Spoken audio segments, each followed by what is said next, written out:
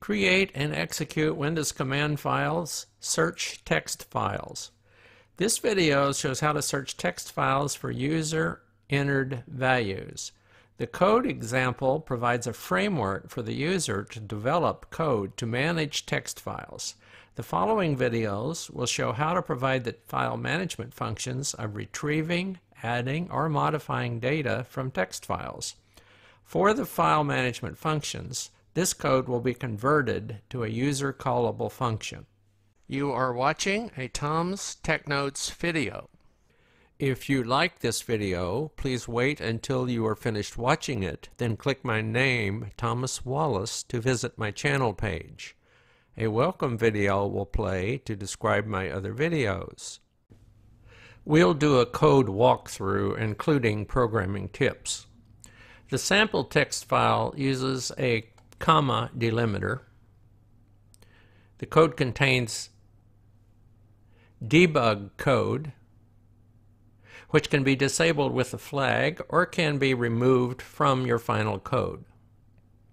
It also contains code that checks for user input errors, which we'll see as we walk through the code. Please note how the debug and error check code works. You may want to add similar code to your own coding projects. I'm a firm believer in Murphy's Law. For those of you who weren't programming in the 60s, that means what can go wrong will go wrong.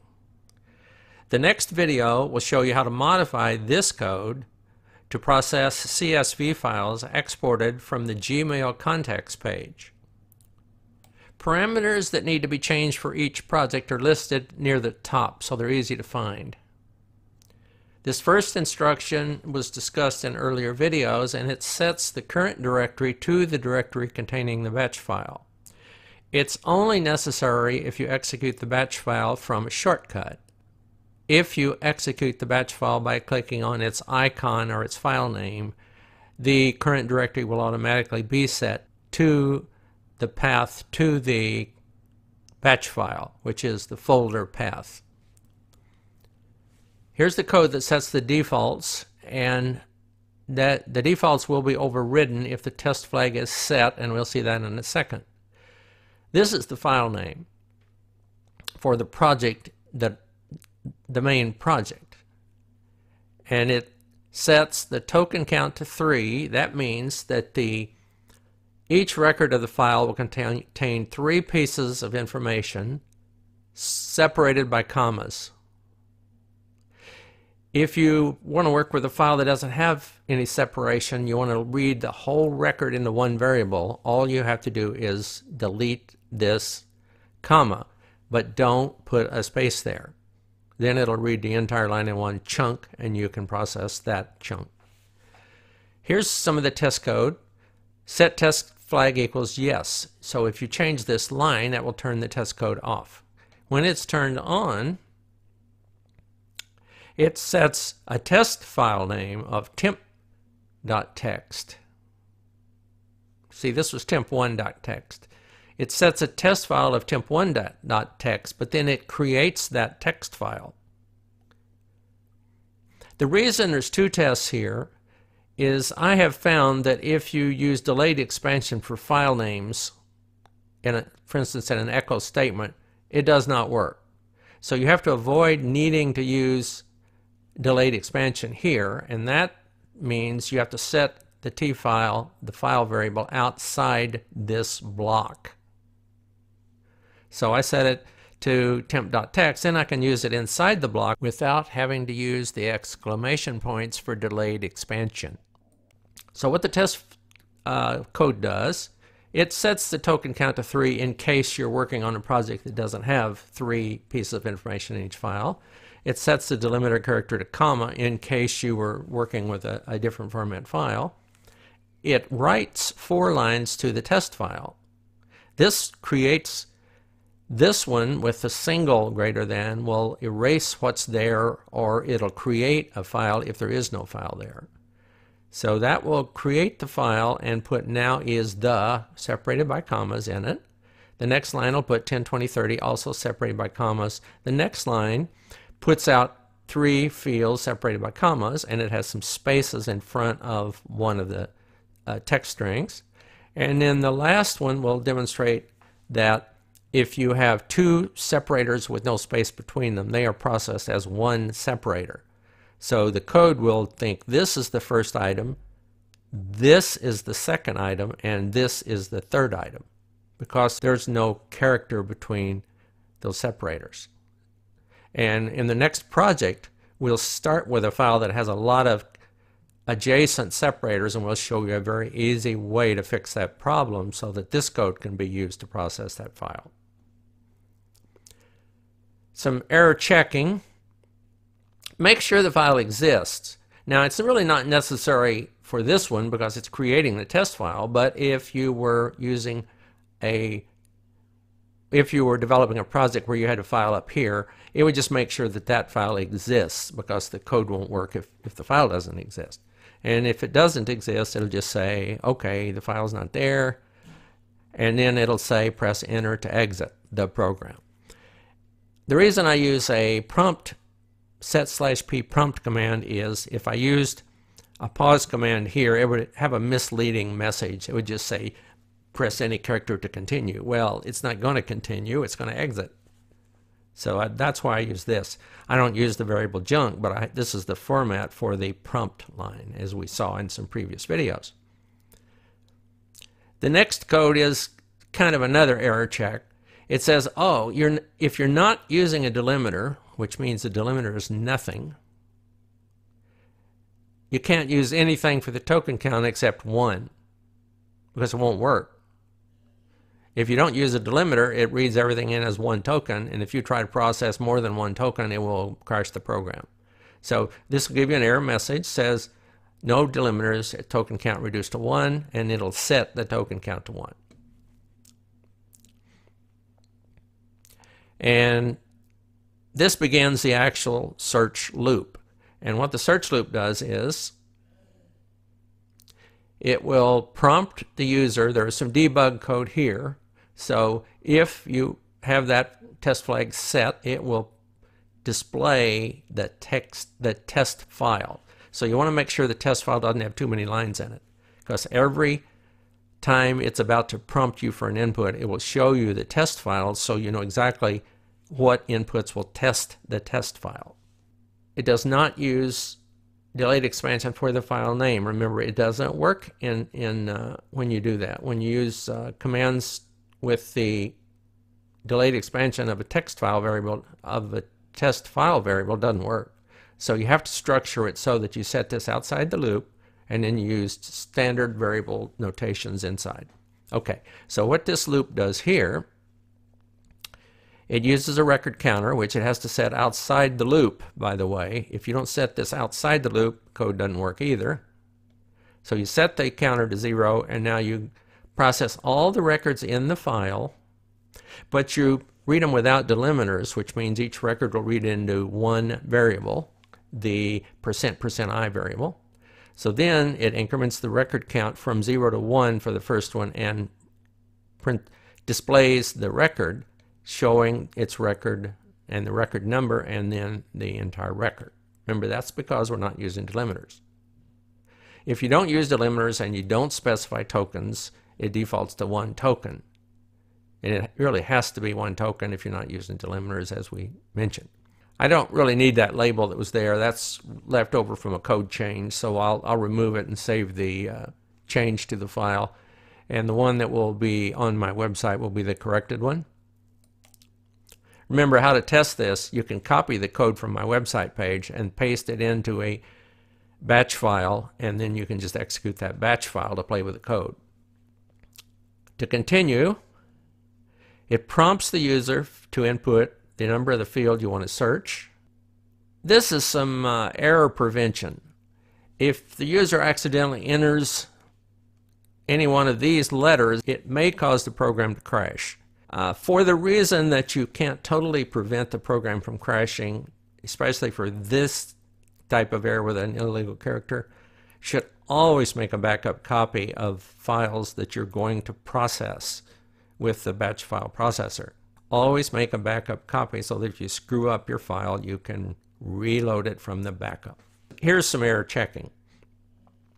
Turns out if you enter a normal letter instead of the number, or a number with a letter, like A, B, C, whatever, or capital, this test will fail. It'll be greater than the token count, and it'll go to bad entry.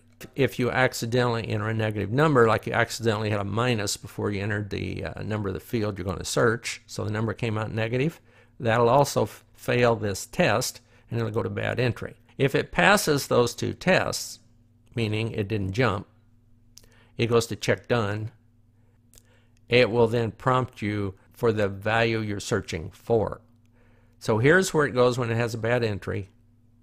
I do it this way because I really want to avoid nesting ifs.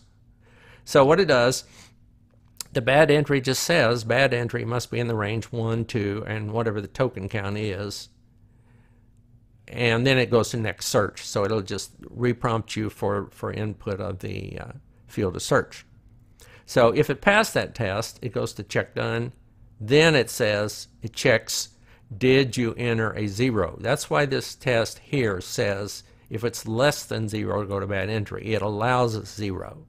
But 0 is the way you terminate the loop that's prompting you and searching. And I should go back and quickly mention, in the search loop before the prompt, I set the item number to 0. What that does is, if the user just hits return when it's prompting for the field number to search, it will keep that 0. So then that 0 will be there, and then it will go to quit. The same thing will happen if the user enters a 0 at that point. So either one, just hit return or hit 0 then return. Then it goes to quit, and the program window closes and the program exits. Now, if all those tests are passed and the user didn't ask to quit, then it prompts you for the value to find.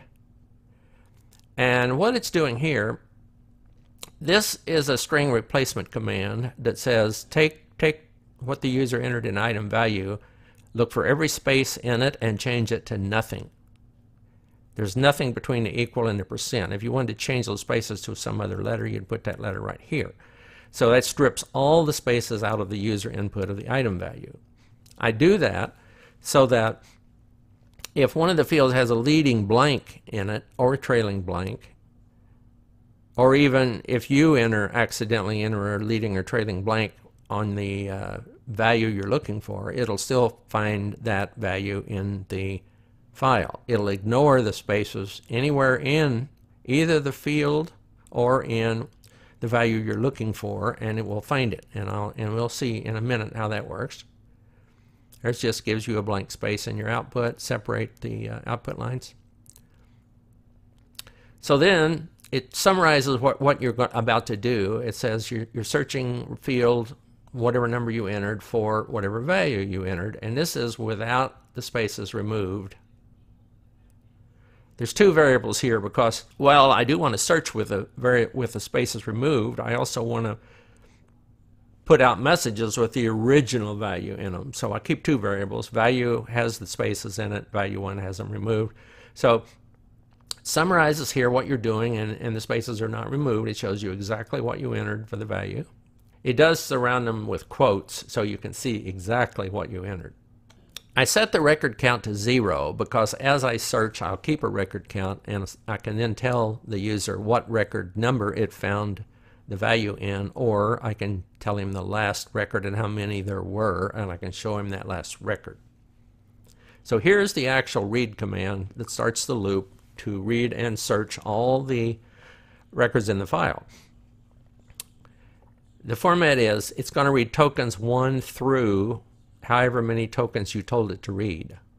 And it's 3 on my test file, so it's going to read tokens 1 through 3.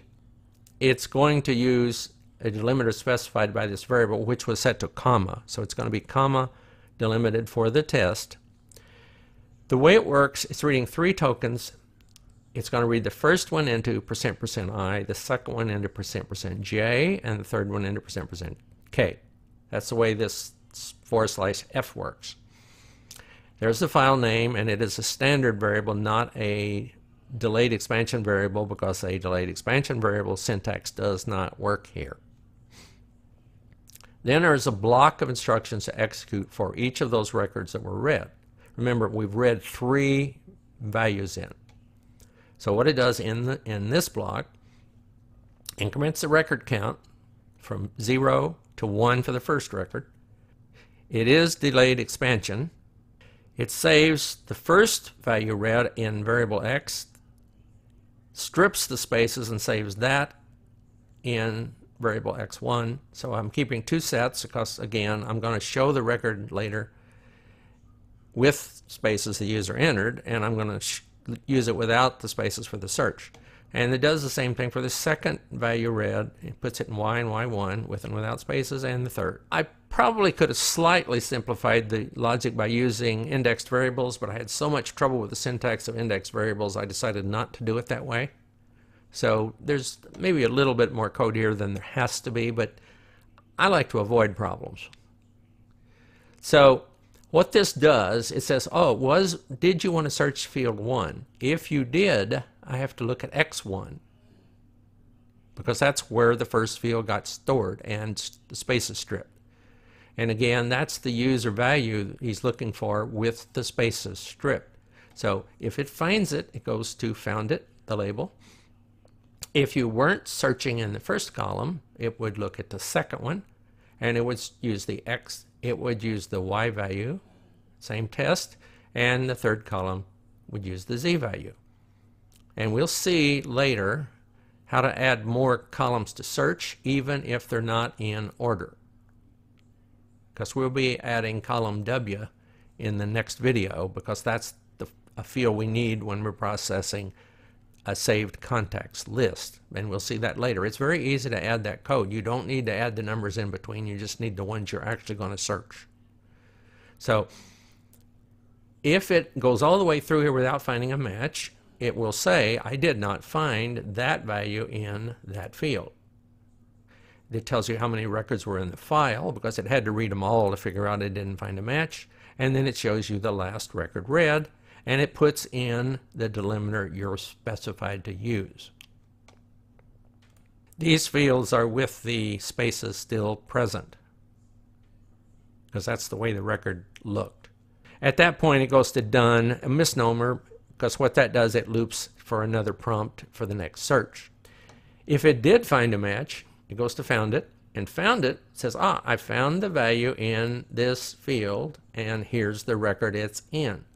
Record count from the loop, because we're keeping a record counter, and then shows the record that contains the value you found.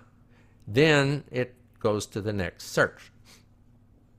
So it keeps looping there, as I said, until the user enters a 0, and then it jumps down to quit, and the window disappears and you're done.